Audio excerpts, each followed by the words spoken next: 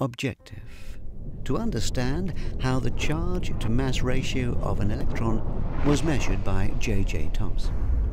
As you know, the atom is the smallest particle of matter, and electrons are subatomic particles present within an atom. How was the mass of an electron measured? Was an instrument used to measure it? Surprisingly, no. How then could scientists measure the mass of an electron? Let's find out.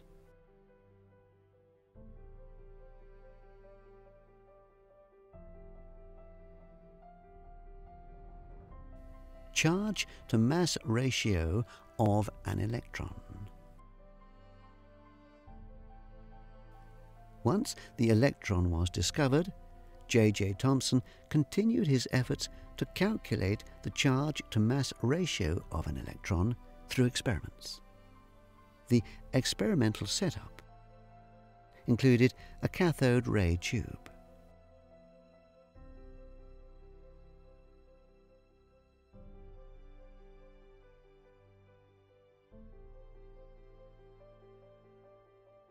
With a cathode,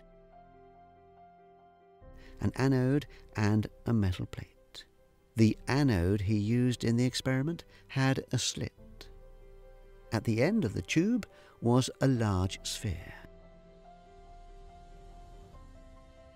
coated with a phosphorescent material so that any beam after striking it would leave behind a mark on it. It was also provided with a scale to measure the deflection.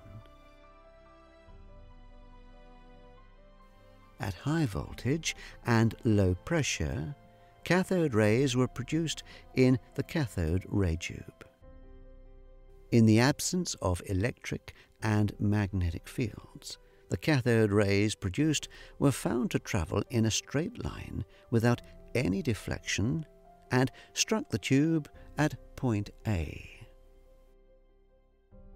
When an electric field was applied, the cathode rays were found to deviate from their straight-line path and hit the tube at point B. Similarly, when a magnetic field was applied, cathode rays were found to deviate from their normal path and strike the tube at point C. When both electric and magnetic fields were applied perpendicular to each other and to the path of the cathode rays, the rays showed deviation. Thomson observed that the amount of deviation of cathode rays depended on three main factors. 1.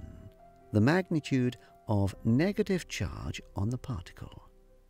The greater the negative charge, the greater was the deflection. 2. The mass of the particle. The lighter the particle, the greater was the deflection. 3. The strength of the electrical and magnetic field. The stronger the field, the higher was the deflection. Thomson calculated the charge-to-mass ratio of an electron by accurately measuring the deflection of electrons when varying strengths of electric and magnetic fields were applied.